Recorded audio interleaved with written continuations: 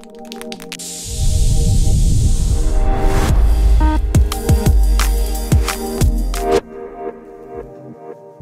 guys, Jordan here, and in this video I'm going to show you a really quick way to get your Lumineth painted using mostly Citadel Constrast paints. This method is a really fun, quick way to get you up to tabletop standard really quickly.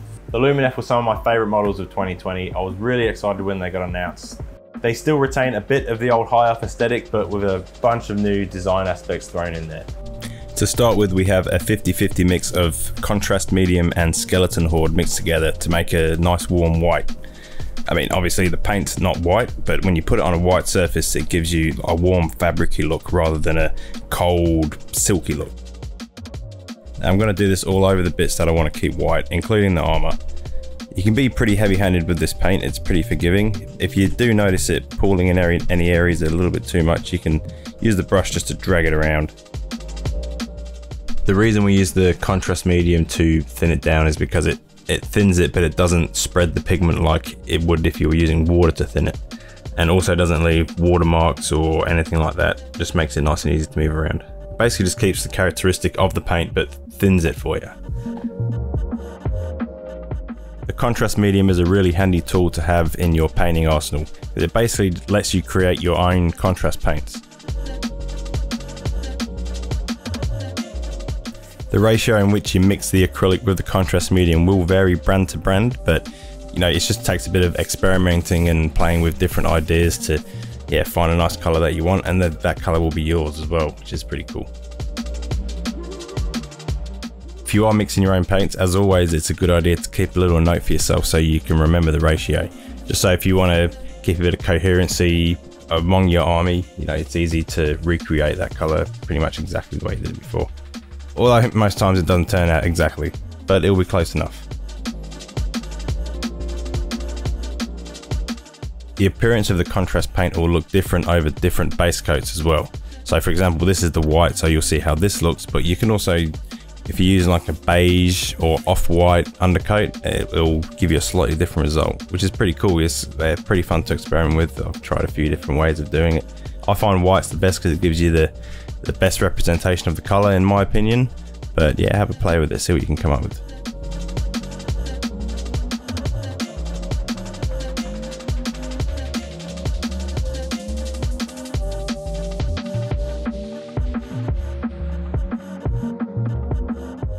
Do the same for the shield, just be careful of the straight edges on the runes can sort of catch the paint a little bit and make it look a bit uneven, so just use the brush to make it look nice and even around those straight edges. You could do the edge of this shield gold, that would look pretty cool, maybe on like your sergeants or something like that.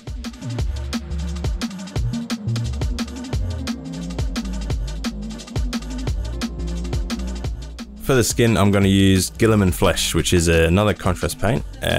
This makes it really quick and easy to do skin. Or you pretty much do one coat over white and it looks awesome. You can still highlight it if you want, but I find inside these helmets, it's a bit of a pain in the bum to try and highlight, so I just like to leave it as it is. I couldn't decide whether this model was wearing gloves or not, or whether it had bare hands, so as soon as I had the paint out, I decided to go with bare hands, but I think it looked just as good with some leather gloves on.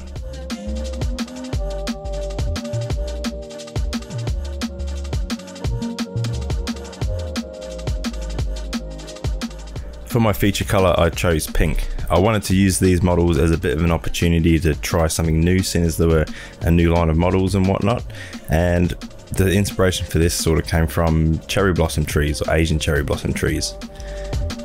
This color I made up of about a 3-to-1 mix of contrast medium and pink horror mixed together. There is a pink available, but I just haven't picked it up yet. If anyone's used it, let me know how it is and I might use that for my next run. So I'm going to coat this over the central part of the robe, the crest, and all the little tassels that hang off the spear and the back of his sword. Again, this is contrast paint, so it's pretty forgiving. Just try and be a little bit careful when you reach the edge of where it meets the white bit of the robe, and also around that little chainmail bit around the center. Just nice and gently in there. The design of the armor just kind of reminds me of these ancient Asian cultures, but Chinese in particular, I guess, but a little bit of Indian and Tibetan as well. There seems to be a lot of different sources of inspiration thrown in together for the design of these Lumineth models, but that's good. I quite like it, all of the range so far. Although I'm not sold on the flying fox thing. On the crest, I'm going to thin it a little bit more with just a bit of extra contrast medium, just so I can build up a little gradient. For this one in particular, I'm going to try and do a darker streak through the center of the plume.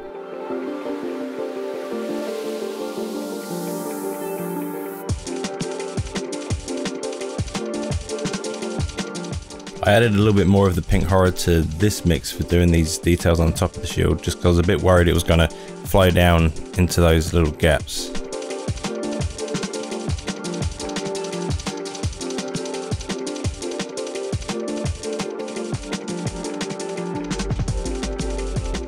Then I'm just going to add a little bit of white to the mix, just to do a little highlight on the top of the rune on the shield. And now for everyone's favourite metallic colour, Vallejo metal colour. This one is exhaust manifold. I'm going to use this to do all the little chainmail bits, or scale mail I guess you'd call it. These Vallejo metal colour paints are ridiculously easy to use. They come really thin already and they just fly over the model so easily, and most of the time you only need one coat. You can do two if you want, but honestly you can get away with just one.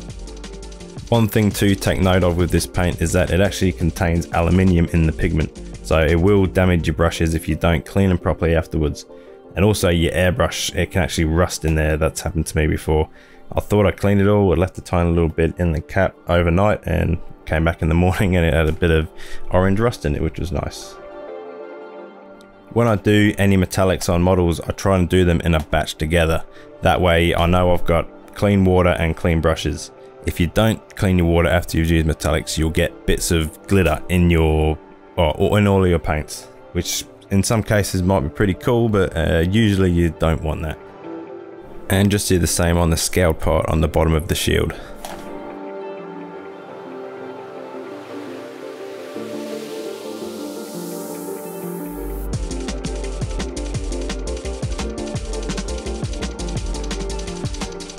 Now, Retributor armor is my workhorse gold for pretty much most of my models.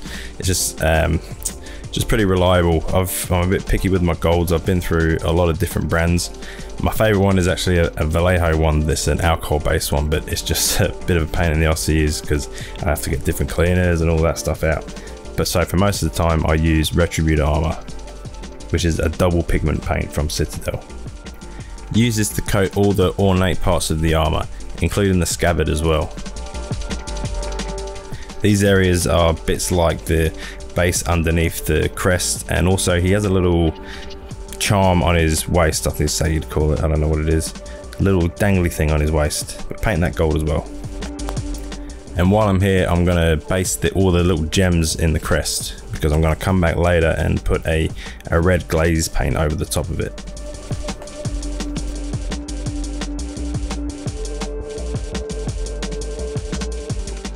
I'm just going to block in the gems with gold on the shield. I'm going to do the same thing later. It's a paint called Spirit Stone Red, which goes over the gold and it gives you like a really quick gem effect.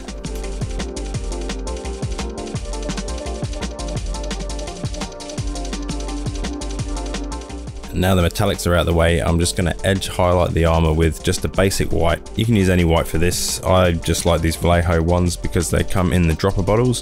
Just makes it a bit more accessible. Some of the Citadel pots are a bit annoying sometimes, but I do like their color range. They make up for it. The reason I'm doing this at this stage is because any parts where the pink has maybe bled onto the white or the gold has bled onto the white, I can now cover up with the white. This is the most time consuming part of most models, but it's usually the most rewarding part. Even if, like me, you don't have a very steady hand, you can still make your models look 10 times better when you just put a little bit of highlighting on there. Especially this one with the stark white against the warm white, it looks nice and poppy. Right, now with all the white highlighted, I'm going to move on to the brown parts. This includes leather and wood. I'm going to be lazy and use the same paint for leather and wood. Some people would use different ones, but I don't feel like doing that today. So I'm just going to use this contrast wildwood, and I'm going to start with the boots.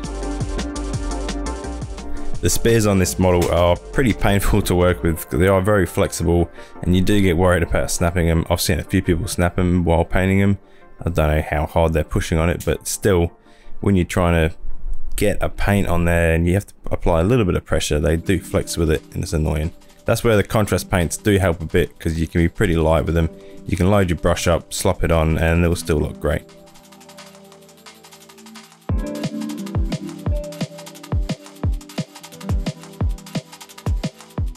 Now I'm going to wash all the silver parts in Drakenhof Nightshade. This gives just a nice little blue tint, which I quite like on my metallics occasionally. You can use Nuln Oil to make it black, but I just wanted a little bit more colour in these models, so I'm going to go with a blue wash. Blue steel, if you wish. Once that's dry, I'm going to pick out all the scales again with Vallejo Metal Colour Dura-Aluminium. I think this is the brightest one in this range, and it's really good for making the metals look really shiny, especially when you just pick out little parts selectively.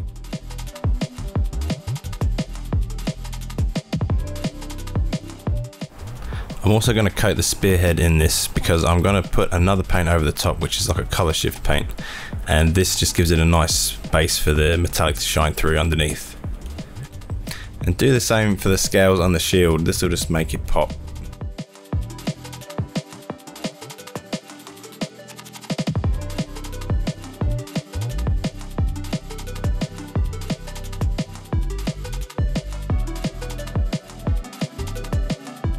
For the blue parts, I'm going to make another contrast paint using Calidor Sky and Contrast Medium in the same ratio of 3:1. And the only part I'm going to use this paint that I mixed especially for is this little tassel on the back of the sword.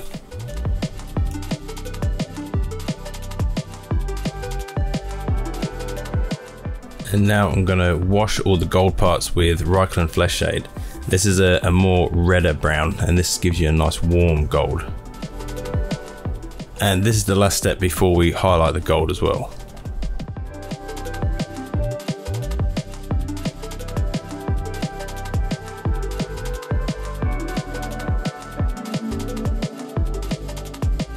This is one of my favourite parts, and that's highlighting the gold. And this is one of my go-to gold highlighting paints, which is Liberator Gold, which is one of the double pigment Citadel metallic colours.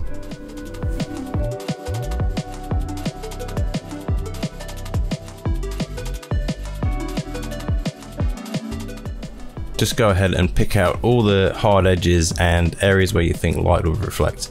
Like on these sort of softer edges as well, sort of bring them out a little bit with the lighter gold. It'll just make it look like there's a bit of light hitting them, make it look a bit more luxurious as well.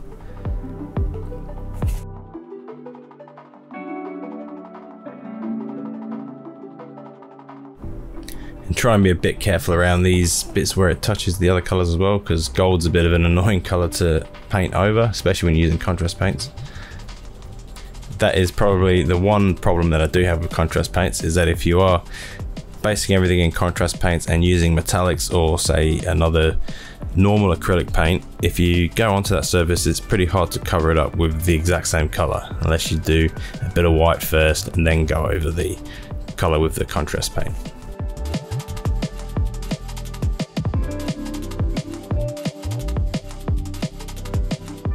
And don't forget to pick out the little gems on the shield as well, because once we put that thick red transparent paint over the top, this highlight will show through pretty subtly, but it will make a nice little difference. This is the Spirit Stone Red. It's a Citadel technical paint. It's basically like a really high gloss transparent red. So if you put it over something shiny, it's going to look shiny. If you put it over something dull, it'll look dull, and you probably defeats the purpose of it. The whole idea of these paints was to do quick, easy gemstones. For say if you're doing Blood Angels or these models, Eldar, I've got a lot of gems on them. It sort of speeds up that process for you, so you don't have to highlight gems from scratch. I'll show you a video one day of me doing my gemstones the traditional way, which is pretty cool, but if you have a lot of them to do like this, it's a bit of a pain in the bum. And it's hard to get off your skin, this paint. And do the gemstones on the crest the same way. Use an older brush for this as well, because it doesn't really come off that well, or not as easy as acrylic paints anyway. Now this is an exciting paint. This is Green Stuff World's Psychotic Illusions from their Color Shift Metal range. There's a few different color combos in this. These are sun metal weapons, so the best one to use would probably the orange to red color shift, which is a really cool looking paint. I've seen a few people on Instagram do that. But this one, I wanted to try and replicate the swirly magical bits that are on the front cover of the Lumineth book. And this was sort of the closest I thought looked on the bottle, but it didn't come out the same color, but the pink in there actually ties in pretty well with the other color that we've got, so yeah, happy mistakes. Now the model's pretty much done, so now let's do the base. For the base, I'm going to paint the edge in Mournfang Brown. This is a slightly lighter one. You can use Gorthor if you want, but I quite like this one. This sort of stands out a bit better. I used to do black bases on all my models, but it turns out brown or even grey bases look a lot better when they're on the tabletop.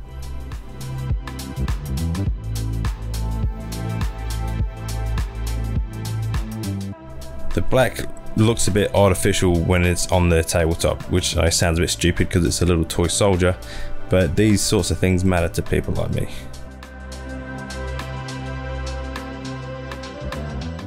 So when you've got a nice coat on there, wait for it to dry, and then we're going to use one of the Citadel texture paints, which are also a nice time-saving tool. This one in particular is called Sterling Mud, and I'm going to apply it with the little scraper. And I'm also going to mix in a little bit of this Agralan Earth, which is a crackle medium. The Sterling Mud is basically paint and grit mixed together to give a texture, and the Agralan Earth is paint and a crackle medium. And what that means is when it dries, it'll crack, it'll look like dried earth. And you can use this effect for doing things like ice or molten rock and things like that. It's actually pretty cool to just have that crackle medium on its own. I think Vallejo make one. I'm sure there's other brands that make them as well, but yeah, it's pretty fun paint to experiment with. Basically just get a nice even coat with the Sterling Mud on the model, and then we're going to move on to the Agralan Earth. And with this, I'll just do sporadic little spots and then try and mix it in with the brown so the color difference isn't so stark.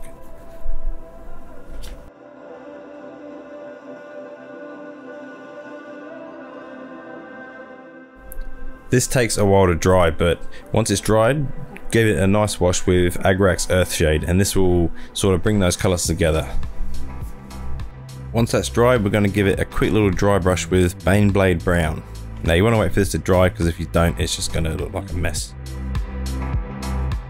I'll do a separate video on dry brushing, but for now it's pretty simple. You just put a little dab of paint on your dry brush, use a bit of paper towel to get most of the paint off and work into the bristles, and then just move it backwards and forwards so it catches the raised areas on the model. This is a really quick way of highlighting because it almost naturally captures where light would be grabbing anyway.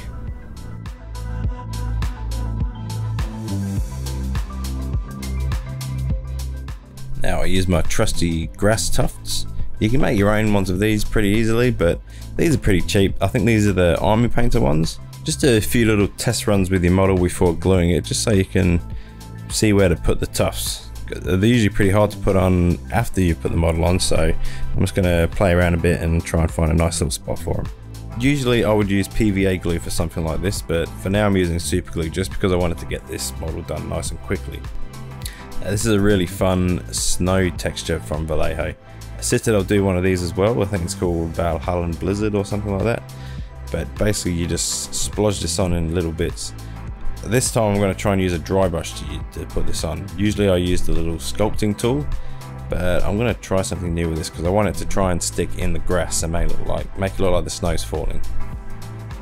Make sure you go easy with this stuff. A lot goes a long way. You don't want a massive snowdrift because it's going to make all the other basing stuff you did pretty pointless if you cover it all up with snow. So like I'm doing now, just little dabs here and there. Actually, it's pretty much all over the model, but still little dabs, and then a little bit in the grass. The odd little, part where it's collected. And remember, nature's pretty random, so try not to make your bases look too uniformed. I think that'll make them look a little bit more realistic. I know nature's also extremely complex, so not everyone understands exactly where snow would fall, or those kinds of aspects of making bases. You don't have to go too over the top with the realism.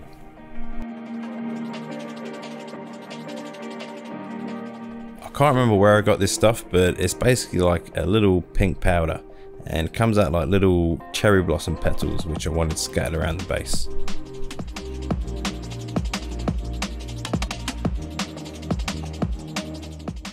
And now just a little touch up around the rim with the same brown just to tidy it all up, and we're pretty much done. The last stage is to glue the model onto the base.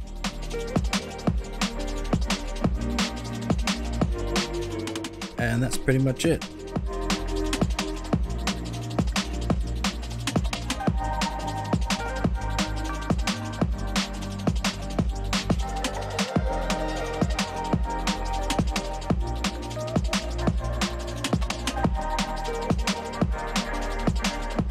Hope you enjoyed the tutorial. I hope you learned something new, and if you liked our videos, please like and subscribe and click the little bell in the corner if you want regular notifications for when a new video comes out. Thank you and good night.